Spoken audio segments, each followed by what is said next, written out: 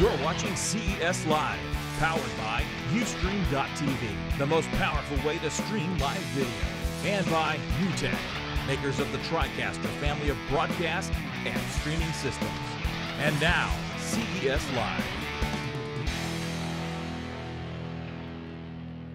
Hey guys, welcome back to our continuing coverage of CES 2015. I'm John P. And I'm Derek Kessler. Exciting stuff, Derek. Yes, it is. So, by the way, you look so much better than me. You always look better than me. Oh, that's by design. Oh, okay, that makes sense. Speaking of people who look better than both of us, actually, we've got a special guest here. We've got Diana here from Pioneer. Thanks for joining us. Hi, thank you for that, too. We needed you here to bring the whole level of good-lookingness up. Well, so thank you so much. Yeah, oh, I'm you do. so happy to help. Yeah, you do, yeah. So we always love having Pioneer come on the show because you guys bring special goodies to show off, and every year it gets better and better. So you've got a magical little box over here, it looks like, and some kind of goodies to show off. So yes. What do we got this year? It is magical. It's an aftermarket car stereo made by Pioneer. It's one of our new Next line, which will be available in March. And it's both Apple CarPlay compatible as well as Android Auto compatible, right within the same unit. Wow, yes. Okay, that's good. We're really excited to show this off. The booth has been so busy the entire 4 days of the show. I'll bet. Yeah. So what can you show us about it? So some people are not even familiar with the previous versions. So let's talk about the platform a little bit. Now, first of all, this is like a double DIN unit that you could use to replace the crappy one you have in your car, even if you have an okay one. Replace it and upgrade it, whatever you have in your car, right? That's exactly right. We find that a lot of consumers may have an older vehicle, maybe like 10, 15-year-old car, but they tend to have the latest smartphone, right? They won't sacrifice that. So we want to make sure that people can use our technology right in their vehicle that they own. There are some OEMs that are doing, CarPlay and Android Auto, but this gives the customer really the luxury of keeping their vehicle. Yeah. Right, this will cost me a lot less than a new car. Yeah. I think so. I hope it would. Yeah, I think yes, so. It does. It does. So do you want a quick demo? Yes, Absolutely. please, show us. All You want to right. work that? I can do that. Okay. Okay, so if you own an iPhone, we're going to show you Apple CarPlay right now. Okay. So you need a compatible car stereo. You need a compatible phone, an iPhone 5 or newer, so a Lightning device, and a USB to Lightning cable. This is an automotive grade one that Pioneer makes, but you can use the one that comes with the phone also.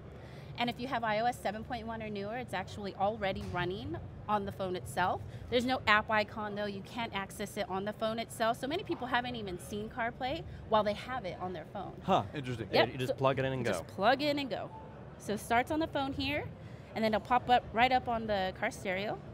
And there you go. I've literally never seen that before. That's the first time I've ever seen that, actually. It's pretty cool, isn't it? That is yeah, a very lot of cool. people are, even tech-savvy people are, kind of shocked by this. And now this, this locks the phone at the same time, doesn't it? It doesn't lock it, but you just okay. you can put it away. You won't don't need need to it. interact with it. Correct. So this is access. Did you just basically turn that thing into an iPhone? I mean, is that like kind of, sorta? Okay. I'll let it sink in for a minute. Okay. Yeah. Go ahead. Okay. Go ahead. Okay. So here's some of the content that Apple thought was pertinent while driving, right? So not every app is compatible, and you won't be able to access everything. I can't play Angry Birds. Correct. Okay. Correct. You probably shouldn't play Angry Birds. Well, I probably would, but yeah. I Yeah, you should. probably Yeah. would. Yeah. So these are the main content that they're bringing into the vehicle. But you also have some third-party audio apps that they're working with. Okay. And so if you have those music services, you can sync your services and then have access right there on the phone. But it uses Siri because both companies, both Pioneer and Apple, believe that if you're going to interact with your phone, the safest way to do that is by voice. And so they've already have this great resource in Siri. So we kind of tapped into that. You can make calls Hang by on, voice. before you move on. Yeah. Because if we're retrofitting this into a car, does that mean that it comes with a microphone that gets installed somewhere centrally in the car? That's exactly right. Yeah, Okay. it comes with a microphone, but you can also tap into your installer can tap into this factory speaker and the factory microphone. So as if well as your steering car wheel has it. controls. Oh. If your car has it. Okay. Yeah, so that makes it even safer. Steering wheel controls, you mean like if I had a car that had a volume up and down and channel changing steering wheel controls for the factory stereo, we could still use those for this particular thing? Yep. Wow. That's crazy. It's very cool. Okay. It's okay. very cool. So this has access to some really important information. You can make a phone call by voice, and you can also access all of the playlists and songs that are on your phone right now. It's stored. fast. Yeah. It's really responsive, super responsive.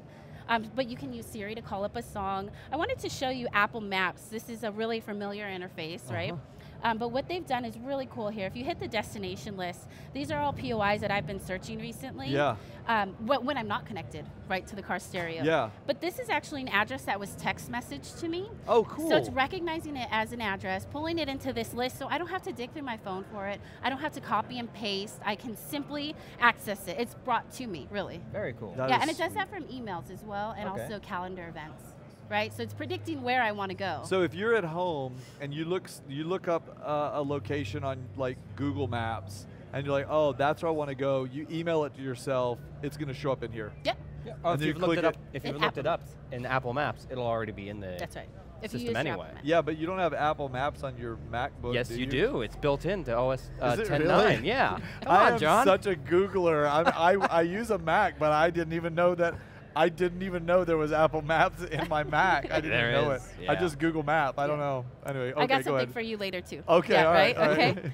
Okay, so that's Apple Maps. But we can also search by destination. So let's see if it's quiet enough to listen to Siri here. Where would you like to go? Find some coffee. I found a lot of coffee shops. Oh my God, that's so Wow. awesome. Paradise Road in Winchester, an espresso in Italy on Las Vegas Boulevard S. Let me know if you want to hear the whole list. So helpful, right? Siri is the best. So you go ahead and select Starbucks because it's the nearest. Let's see. Yeah. Oh, I think I might have selected a different one. The but we'll funny go to thing is NPR. we can see Starbucks right there. Yeah, so this will set a route right there by pressing start. Oh, you'll have turn-by-turn route guidance. So That's very pretty cool. impressive, yeah. Yeah. And text messaging in the same way. We know it's pretty dangerous to do that while driving, but we know people are doing it. So using Siri, it's a lot safer. Can I show you that real quick? Yes, Absolutely. and also people are already. Catherine. Okay, what do you want to say to Catherine? Let's grab dinner. Your message to Catherine says, let's grab dinner. Ready to send it? Yeah, send it. So I'm I'll driving send the along message. and composing a text by voice, and it's really a safer way to do it. That is cool. And make the most out of your time while you're in the vehicle. And now it's pulling all of this just from the phone. It's not like older systems where it had to sync everything over and No, you had all you're your contacts stored connected on by there. cable. Yeah. Excellent. Yeah, it's really useful. Okay, but I So don't have an Catherine- iPhone. Okay, I have I'm an gonna- Android yes, phone. I'm going to show you that. Here's Catherine's response real quick. Oh, she already responded? Yeah. Yeah. Catherine's been sitting waiting for this Oh, I message. see. She wants All to know day. where The we're going for message dinner. from Catherine. Sounds great. What time? Sounds great. What time? Right. Very Would neat. you like to reply? And then I can reply then- or not. No thanks. That's awesome. Yeah. so- By the way, I was going to say, people are already in the chat room are all like, okay, shut up and take my money. oh, awesome. Yeah, and, Now wait till you and see this. Derek is scared about how much it's going to cost for him to retrofit this into his car right about now, I think, aren't you? We're going to find out. Yeah, I'm going to have to cut a We're hole in gonna my find car. out. We're going Okay. to put this in there. So now the same exact model, the AVIC 8100 Next, can also do Android Auto. Okay. So a very similar idea, right? Bringing content from your phone into your vehicle in a easier to use interface. But now this is on the Android side, the Google side. So we'll do one quick smartphone change here. We're going to select Other, and you'll notice now, our source has kind of changed. Let's close out of that. But yeah, that's the sort of thing that most people only do once because they aren't walking around with two phones anyway. Yeah, yeah. But We're if the you- weirdos with two phones. Right, yeah, exactly. But if your husband has one and your wife has another, you Yeah, know, yeah. you can toggle in between both, right? Okay, so same idea here. There you go. Android Auto on the phone. Android Auto populates real quickly there on screen. Does my phone have that?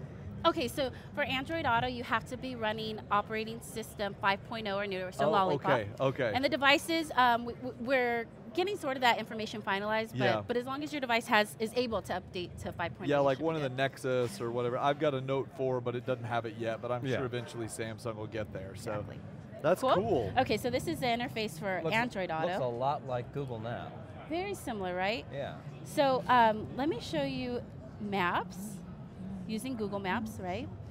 And at any point, you can navigate in the same way I did on the other system. Make a call. Let's go ahead and call somebody by voice, right? Call Vicki Miller. Calling Vicki Miller, mobile. Super responsive, and Nice. you get contact image there. We'll go ahead and hang up. I've been calling Yeah. her all day. She's like, would you Leave me stop alone. calling me? Okay, and so we have access to music. Also, we're paying a third-party app called iHeartRadio, but you have access to all sorts of different ones. Let me show you here. Third-party apps that Google Music. is working with. I Yep. use that. Yep, so your entire playlist would be That available is there. so Very cool. awesome. Yeah, and let me show you something really cool that Google has done with their voice recognition capabilities. I'm going to ask for the San Diego Zoo. I'm sorry, I'm going to ask for the weather in San Diego. Okay. Then I'm going to ask for the hours of the zoo. But it's smart enough to know I'm still talking about San Diego. Right. So let's see if Okay. that works for me. Weather in San Diego. Yes, I'm sorry. So thank you so much. Let's try that again. What's the weather like in San Diego? It's 65 degrees and mostly cloudy in San Diego. Great. Beautiful day, right? What time does the zoo open? Here is San Diego Zoo Safari Park. That is really so cool. it opens up maps, drops a pin on Google Maps, and then I can set a route there real quickly or give them a call if I wanted to figure out, Yeah. more details. I say let's go to San Diego. It's only 5 hours Yeah. away, 65 degrees and sunny. Sounds fantastic. Sounds Let's good. Go. Okay, but before we go, now that we've seen this, and I admit that is awesome, and I think everybody else thinks it's awesome. good. Oh, Yeah. we're taking guesses. Harump says $9.99. Jeep driver says $700. Let's do this like Price is Right. Harump says plus $299 for install. What's it going to cost us? Okay, so we have 5 models in the line. Okay. This is our flagship piece. I want the big one. it course has you do. everything. Yeah, It has I mean, built-in navigation. It has our proprietary app radio mode, which is another way of getting apps in your car. It has everything, right? Well, mirror link compatibility, lots of stuff, right? These are all of our audio sources, so you can see. The flagship piece is a capacitive touchscreen as well. It's $1,400. $1,400. Okay. Yep. The entry-level model does not have embedded navigation, and that starts at $700. But it still But- has the Android Auto and CarPlay. Okay, so 5 of the models are Apple CarPlay compatible. Okay. 3 of the 5 do both, Okay. Android and CarPlay. Okay. So if you had an iPhone or iOS device that you were going to use, and you didn't get the model that had built-in maps, you could still you still are getting it through your phone That's anyway, right. So you could Okay. get that for $700. That's right. We also have a current model that's available now called App Radio 4, and that's kind of really what started this platform of bringing apps into the vehicle. And that's available now, and that's, I think, between $400 and $500. Okay, sweet. That's the least expensive way to get into Apple CarPlay. Got All it. right. Well, thank you so You're so much for welcome. bringing the toys. That was an awesome demo. Very we got cool. to see both ways. Yes. I've never seen either one of them before. I like that it's built. Both are built into one unit. Yeah, it's very Google cool. and Apple together at Yeah. last. Yay. Okay, guys, you saw it here first on Geek Beat Live, and thanks for sticking around for all our coverage here at CES 2015. We will be back with a lot more, so don't go anywhere. I'm John P. I'm Derek Kessler. Hang in there.